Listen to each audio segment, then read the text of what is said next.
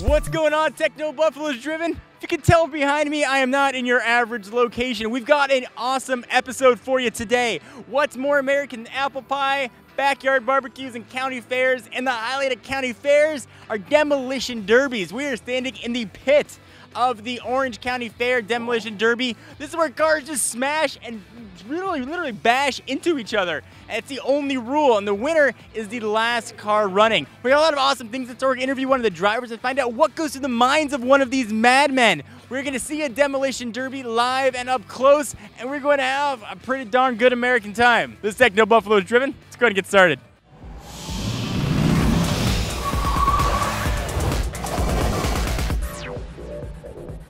Every little boy's dream is to beat a demolition derby, but what goes through the mind of someone actually going to drive one of the cars?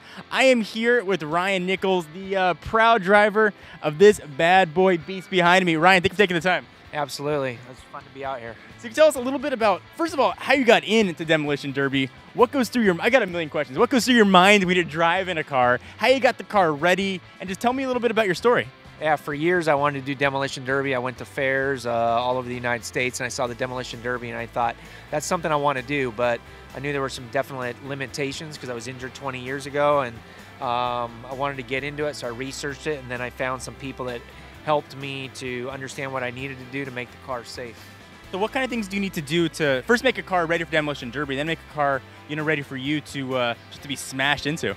Well, there's a lot that goes into it, and it's pretty safe. There's a lot of safety precautions. For example, we got this cross-member steel right here that goes across to protect the car from having someone drive straight through it. So it's got a lot of reinforcements, and then you got to throw in like a derby shifter, a lot of people do, which just has forward and reverse and sometimes neutral. So it's very elementary, and then you strip the vehicle down to its bare minimum. As you can see, there's very, very little to the car other than the body. So what goes through your mind before the derby? So right now we got about 2 hours before the derby starts. You seem way more relaxed than I would ever be. You seem more relaxed, than I am just on a Saturday afternoon. How are you knowing in a few hours you're gonna be in this car smashing into other people? What goes through your mind? How do you prepare yourself?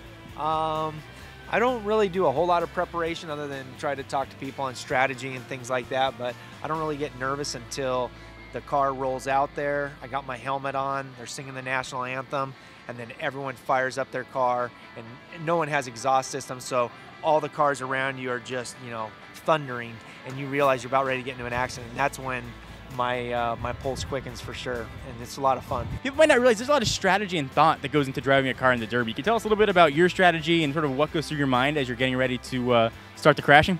Yeah, absolutely. The strategy is basically to take as many hits with the rear end. You want to protect your radiator and distributor and your motor and your drive shaft, so you take most of your hits with the rear, and then most of your hits that you make, you want to be strategic about it.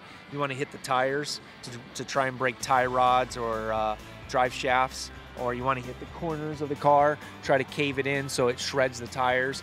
So you don't want to just do a direct hit. So kind of the strategy is make sure you're always protecting your front end, if that means nosing into a corner and then coming out, hitting your strikes and going back in and out. That's a good rule for life too. Yeah, absolutely. Yeah, absolutely. So how do you get a car ready for the derby? What kind of things do you have to do, and what kind of car, or what parts of cars do we have right here? Yeah, this is a Frankenstein vehicle, so it's multiple, depending on what parts you're looking at, it's from several different Impalas, different years, but all early 70s with the chassis and the body. But again, it's all Frankenstein together, and the preparation that goes into it is a lot of welding and a lot of stripping of the car and just trying to streamline it, and then make sure the suspension's stiff, and everything's within the rules. There's a lot more to it than people think. So to anybody in our audience who's looking at this and being like, yeah, that's badass, I want to do it, what advice can you give them to get a car and be a driver in the demolition derby? Contact Sunnyside. They're the promoters for this event, and you can sign up, fill out an application, and they'll send you the rule sheet. And there's quite a few rules, mostly for safety. Go through that, and then get together with a friend who's a welder, or try to track down a car, and just start building from there. You forgot the one thing every driver needs to have: gigantic balls.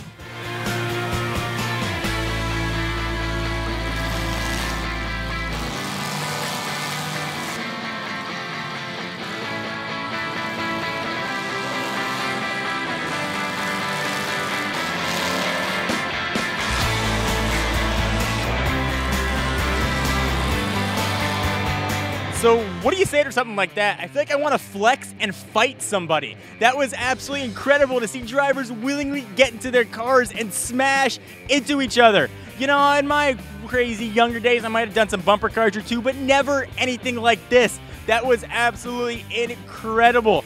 Thank you guys for watching the episode of TechnoBuffalo's Driven. I hope you enjoyed this very special Demolition Derby episode. Be sure to subscribe to the tech feed right here. Get the latest and greatest tech news. Until next week, I am Jon Rettinger, and I'll smash you in the next video.